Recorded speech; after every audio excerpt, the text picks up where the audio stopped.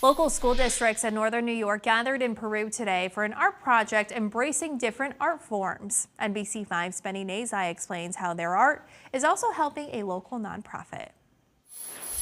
Peru senior Olivia Bruno is the president of her school's National Art Honor Society. She's very happy to see students from other school districts coming together to create artwork. We're kind of out here helping the younger grades from the different schools kind of understand the different processes of art, understand why it's so important to be able to express yourself.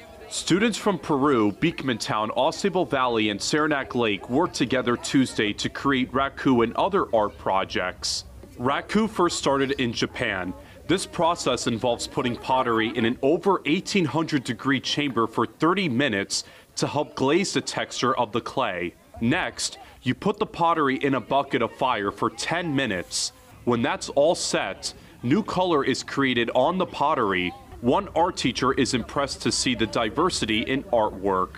What's been really nice is seeing the variety of projects that the kids are making. Sable Valley brought these really awesome pumpkins. I'm hoping they're going to turn out great. Some of the artwork will be donated to Elmore SPCA. One student from Ausable Valley is glad to see this project go towards an important cause. I think it's kind of nice how we make cats and how they get donated to Elmore SPCA, helping out animals that need homes. But students like Bruno appreciate seeing students from our region gather for one common interest. You look at all these different people here today and you don't know their backgrounds, but yet one thing brought us all together today, and that just happened to be art. All the school districts involved are already looking to collaborate again for future projects. In Peru, Benny Nazai, NBC5 News.